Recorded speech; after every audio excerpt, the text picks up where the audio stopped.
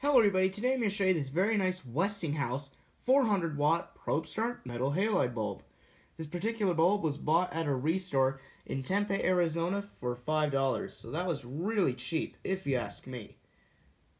And believe it or not, I believe there is base up burn position types of these metal halide bulbs made by Westinghouse, but I haven't encountered any of those bulbs yet. But if I do, I'll make a video of those bulbs in separate videos. Anyways, let's not waste any more time and we'll look at the etch. So, I'm going to point it to some type of light source so you can get a better view of it. And it just automatically focused it in on the etch, which is really awesome. So you can see the company name, Westinghouse, and there's its logo right there. You can see that it's a 400 watt. And there's the bulb code, MH400/U, universal burn position. And the bulb shape type right there, the elongated dimpled 37. And right next to the bulb shape type is the ballast type, the M59, and it's recommended for use in enclosed fixtures only because there is no shield around the arc tube. And there's the high intensity discharge bulb type, which is obviously metal halide. Right there, you can see that it's made in China, which is not a surprise at all, because a lot of these bulbs these days are made in China. And there's the warning symbol of mercury right there. And there's the letter R. That means if this bulb breaks, it'll emit UV radiation, which would not be good. And this bulb is not recyclable. So if people didn't know what that HG symbol meant, you can see down here that there's a note meaning that this bulb contains mercury in its arc tube. So that's it for the etch, so let's look at the construction real quick. So, you can see the stem down there, and you can see the welding process to connect to the arc tube. So, you can see the probe circuit right there, and you can see inside, you can see the electrodes. Sorry if the etch was in the way, but you can see the electrodes in the arc tube. So, really neat. You can see the other one up there. I'm not sure if you can see it because it's all cloudy. The arc tube's really cloudy. Anyways, we'll get back to the construction real quick. There's the arc tube itself. You can see that there is 2 coatings of ceramic on both ends of the arc tube, meaning that this is a universal burn position type. So, this is a very nice bulb, and we do have the dimple for extra support for the arc tube. And surprisingly, the way that this bulb was made, it's almost the same way as Philips makes their metal halide bulbs that are 400 watts. So they basically have the resistor right there welded on, not the wires in, very big curves. It's just like, two right turns and 1 left turn, and it goes to the other electrode. Sorry for all of that banging noises in the background. And as you can tell, it uses a ceramic tube to help keep the lead wire from melting. As for Philips, they use quartz tubes, just like the metal halide arc tube material. So, there's the other electrode that goes into the arc tube. If you want to read the etch, pause now real quick. Alright, there we go. So there's the electrodes once again. You can see the bi-starter electrode right there.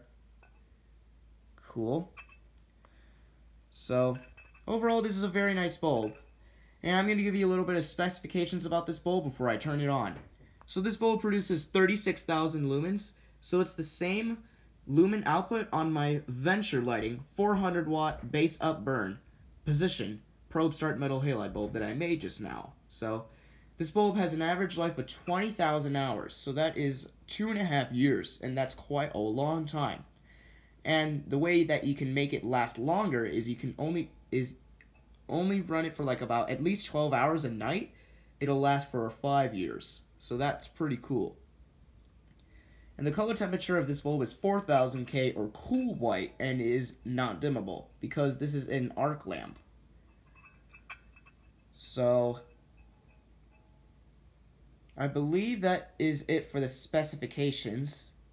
So we also have a very nice hard aluminum base with a nice glass or ceramic insulator. Sorry about that.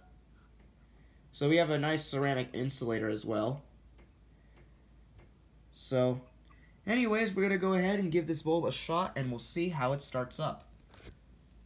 There might be a delay since this bulb has been slightly used, but I'm not too sure if that's true. So I'm gonna screw it into my fixture here.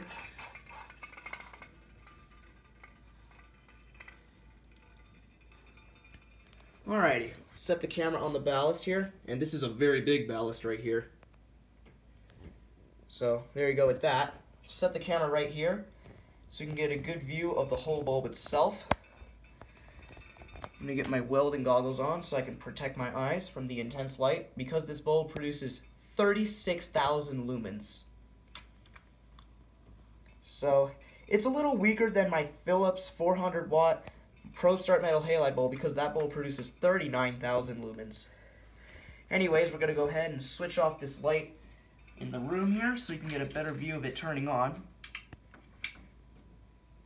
So anyways, without further ado, let's give this bulb a shot in 3, 2, 1.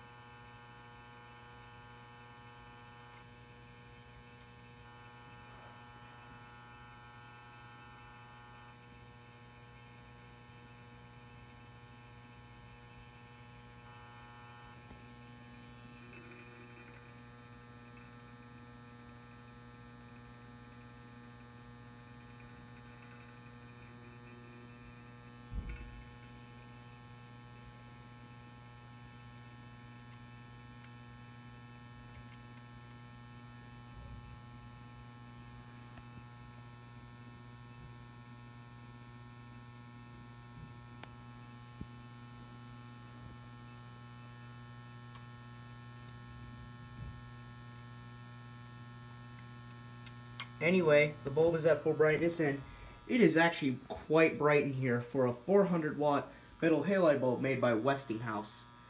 So anyways, as you can see, it lights up this room quite nicely in very nice cool white. So anyways, I really hope you enjoyed this very nice Westinghouse 400 watt probe start metal halide universal burning position bulb. So anyways, please comment, rate, and subscribe, and thank you all so much for watching.